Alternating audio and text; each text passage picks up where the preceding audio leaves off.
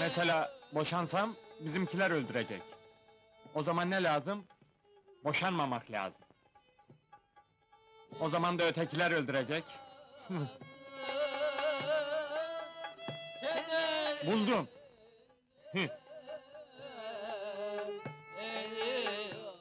Şimdi hem boşanırım, hem boşanmam. Ne olur o zaman? Hem ölürüm, hem ölmem.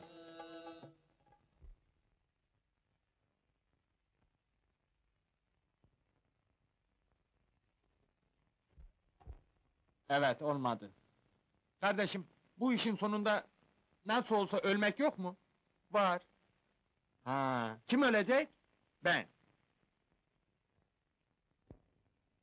Kumar oynarım arkadaş. Çift gelirse boşanmayarak ölürüm, tek gelirse boşanarak ölürüm.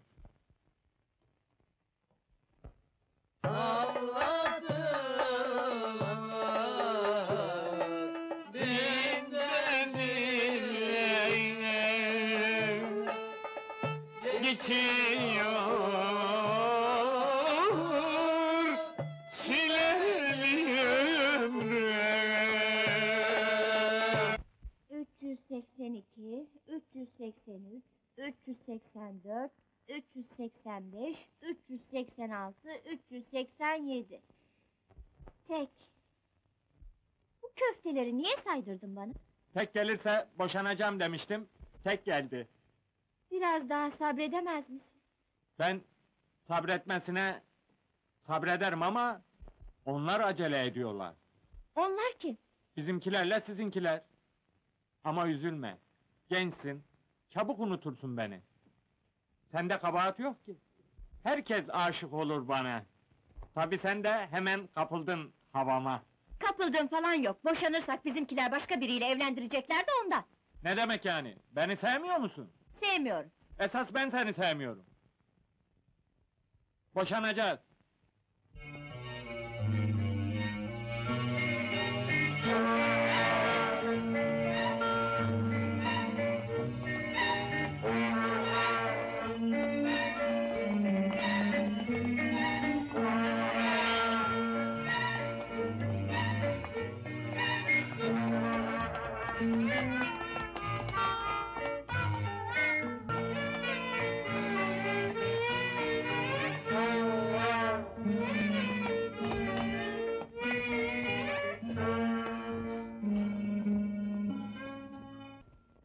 Yuvayı yıkmaya utanmıyor mu lan? Ha bu yuvanın temeli sağlam değildir.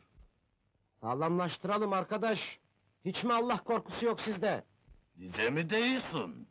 Size diyoruz, ne olacak? Biz adamı köpek balığı gibi ısırırız. Biz de kuşkunu bastırma gibi ince ince kıyarız.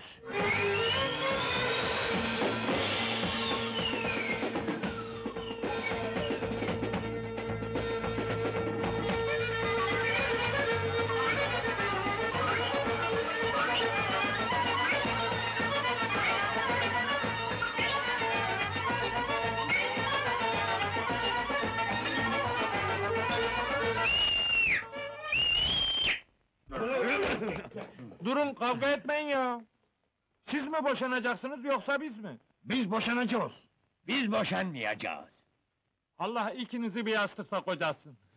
Boşanacağız, boşanmayacağız. Boşanmak için de hiçbir sebep yoktur. Vardır. Damat eve gelmiyor. Kızımız şikayetçidir. Hayır. Şikayetçi değilim. Öyleyse, siz boşanın, biz boşanmayacağız.